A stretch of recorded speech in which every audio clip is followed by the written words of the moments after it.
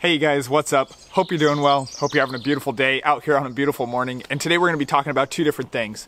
One, we're going to be talking about the purpose of wildlife photography camouflage. There's a little bit more to it than most people think. Most people think that really it's only used in scenarios with elusive birds that are, almost impossible to capture and you have to be perfectly hidden to find them.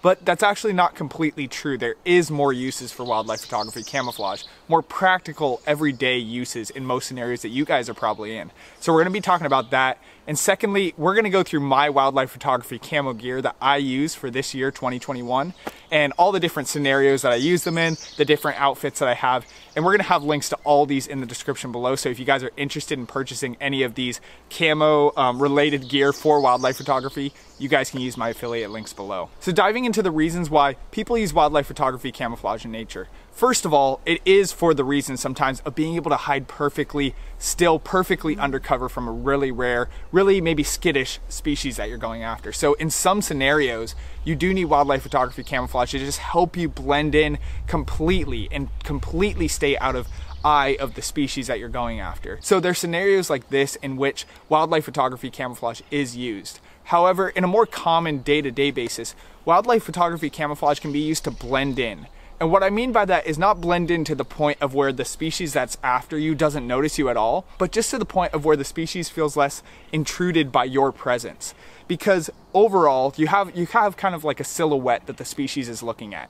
And when you make that silhouette very small, very natural in the environment that you're in, it's going to be less threatened by your presence. And so in wildlife photography, even with more common species, even with species that are rare in your area but don't need, the full 9 yards in terms of not being able to be seen at all, simply having camouflage on will often blend you into the trees environment around you or maybe the grass environment around you, and it'll help you feel a little bit less intrusive, as well as obviously making your silhouette small. So what I mean by silhouette is if you draw a line around your whole body and that's your outline and everything filled in there is black, how big that silhouette is how threatened the species is going to be by you. And so if you can make that silhouette very small by getting into prone or even crouching in a lot of scenarios, that will help so much. And camouflage just kind of helps blend you into the environment around you and helps make that silhouette feel a little bit smaller.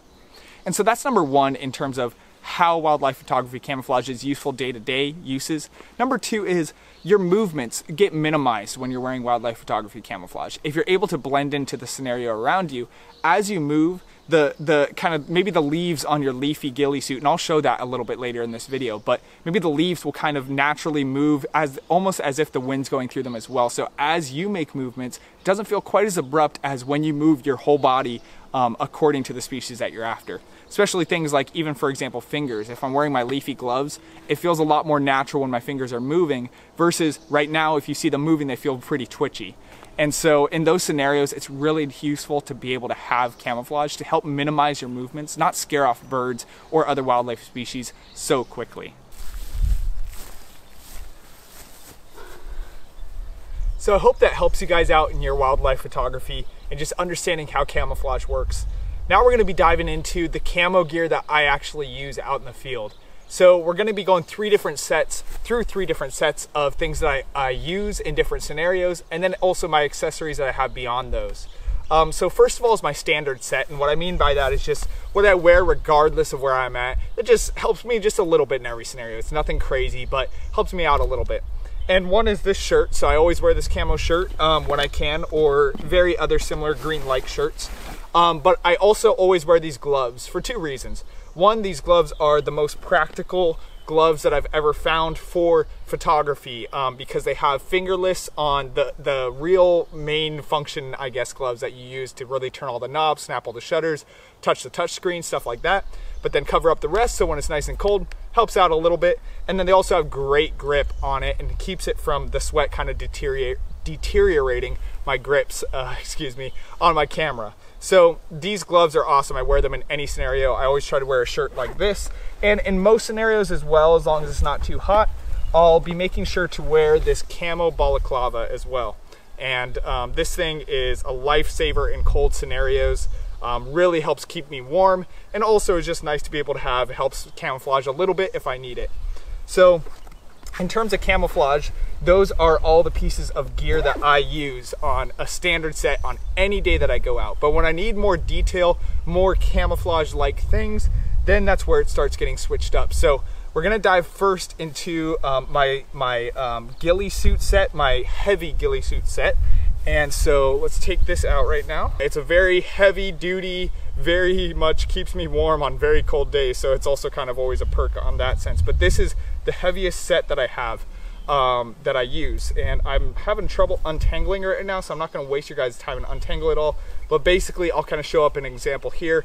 You just throw it over your body, and it's a very nice heavy ghillie suit that really helps you camouflage really well in a lot of scenarios. But it's my heavier one, so I never use this in the summer because it gets way too hot here. So this is only something I use exclusively in the winter time and in less muddy scenarios, because it very much helps me blend in, but it's a little bit heavier, like I said. So this is one that I use. Again, links will be below in the description. And then as well as it comes with pants, which I don't often use those pants, but sometimes I do. Usually I'll just wear something like this. But it also comes with this wrap that can kind of wrap around your lens, stuff like that, help out in that scenario. So this is a good piece as well.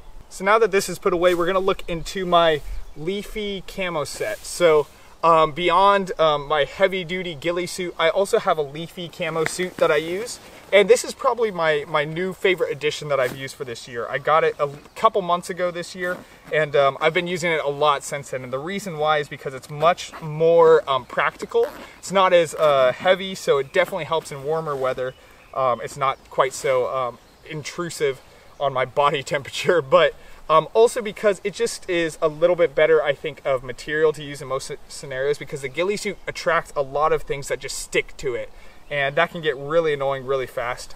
And so this suit is a really great suit.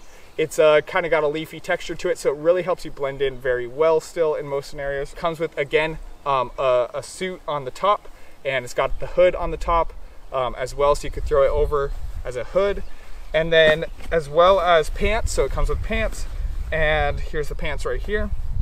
And so those are the two parts of that leafy ghillie suit set. And what I typically use with that, so in this scenario, because the leafiness matches, I also use this leafy mask. So this mask will go over my face and really helps me blend in as well. This is my favorite mask. If I'm not wearing the balaclava, I'm going to be wearing this type of thing, because this really gets me blended in terms of my face covering and stuff better than anything else I use. So this is a great mask.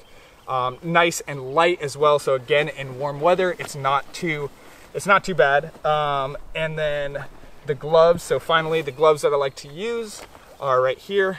And so these gloves are not quite as practical as the fingerless on these ones, because I really like how these ones just give me freedom of mobility. These ones are covered on the fingers, as you can see, all 5 fingers, but they do have touch on them, so you can use them that way, but it's just still a little bit more clunky. You know that feeling probably. But I do like them because if I need to be really camouflaged in, they have all the leafy texture as well, and so they're really useful in those scenarios. These are very high quality, well-built gloves as well, so I've been very happy with my experience of them so far. Now to dive into a few of the other things that I don't have necessarily in a set, but I use occasionally, is one, if I need to use gloves in a very warm scenario, I have these gloves right here. These are great gloves. What they do is they have kind of like a magnet attachment back here, and then if you need to throw them over your fingers, you just throw them over. So why I like these gloves is because they're fingerless and practical, but if you're in a really cold scenario, you can always throw them over it. Now they become kind of like a mitten. And so they're really good gloves for very cold weather. Got really nice padding here and everything, so really highly recommend those as well. Another thing that I use quite often is this camo scarf here. I use this with almost about all of my sets to cover up my lens and things like that. So this is a camo scarf, nice and cheap. This is one of the cheapest pieces of equipment you can buy that gives you a lot of ground to cover in wildlife photography. You can throw it over yourself, over the lens, and it helps camouflage you a little bit as well. So really like this camo scarf, like using it in a lot of scenarios. It really helps provide a lot of cover for my lens. And then as well as I don't have it with me today, but I have a camo poncho that sometimes I'll use to throw over my whole tripod set. And so that kind of helps me in those types of scenarios. Lastly, I carry most everything in this little tiny camo sack bag that I just kind of throw over my shoulder. It's like a sling sack, throw it over my shoulder. My camera's backpack is on my back. And so this is off to the side, not in the way. carries pretty much everything I need to in there, as well as just a few extra compartments in my bag for the ones that are the standard set that I use. So that's kind of what my setup looks like. So now, based on what you've seen, what would I recommend you getting if you had to start from first to last? I'd recommend definitely getting, at the very least, these camo gloves. These are the most practical thing I use on a day-to-day basis that help me in practical ways, along with the camouflage aspect of it. Again, the grip, and just helping keep my hands a little bit extra warm in most scenarios when you're out really early in the morning, whatever it may be. So this is definitely hands down the first buy I would make. $10, can't go wrong with it. Second buy would definitely be my camo scarf as well, because that's usable in all scenarios, doesn't add any body temperature to you, and helps you cover up your lens or just from the front if you need that extra coverage. So those are definitely the number one, number two things that I would recommend buying. Beyond that, if you're looking for a set to get, depending on your scenario, if you're willing to put up with the dirtiness, and if you're in a colder environment, the heavy ghillie suit is definitely the thing that you want to go with. However, like I said, the suit does get messy pretty quick. And so you kind of have to be okay with the act of washing it a lot, or maybe just dealing with the dirt or dealing with the things that are going to be sticking to you. But if you don't want to deal with that, the leafy camouflage suit is definitely a great second option. And if you're in a warmer environment, I would hands down get this one over the other one. Again, I'll have all those links. They're my affiliate links in the description below. Hope this video helped you guys out, helped you guys learn a little bit about camouflage, and hopefully helps recommend you some good things to get. Thank you guys so much for watching. Don't forget to subscribe below if you haven't already to learn more things about wildlife photography. If you guys want to check out my wildlife photography mentorship program that I'm now offering, that way I can work with you guys a little bit on all this stuff, how to strategize and capture wildlife species, make sure to check out my website link in the description below. And I can't wait to see you guys in the next video.